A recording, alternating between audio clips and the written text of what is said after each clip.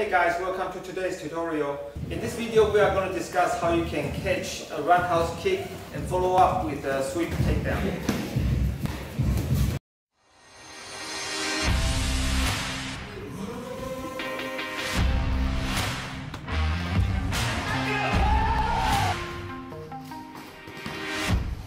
Let me show you how the sweeps look like. Catch the leg, step in, front leg behind the heel, and sweep. I have my hand about here. When the kick comes, I lower my hand, I catch the leg, I step in, and sweep.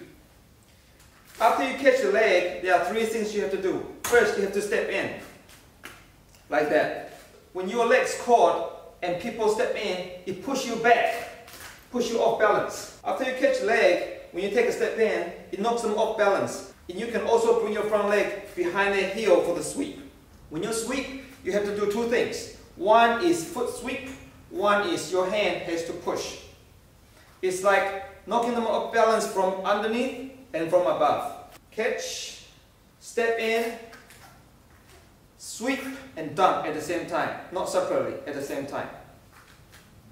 It will also help if you use both hands. So catch, step in, hook, ready to sweep, or chop, doesn't matter. Hook is more karate, chop is more Muay Thai. And when you dump, now use this hand and this hand together. So your opponent will get swept this way. This leg is going to fly up, but his upper body is going to go down this way. Catch, step in, dump. Sometimes your opponent will step back, like Stu did.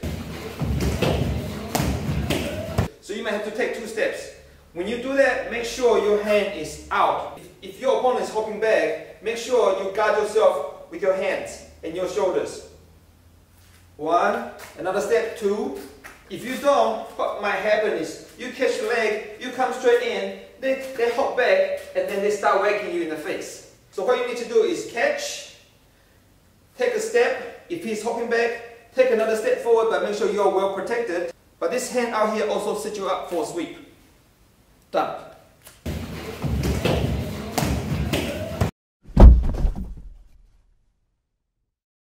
Sometimes you can step in and catch at the same time. That's fine too. If you're too far away, especially if your opponent is a lot taller than you, you catch the ankle and they are still so far away from you. By the time you get in there, they start to whack you in the head. In this instance, I will step in and catch, step in, protect myself, and dump at the same time.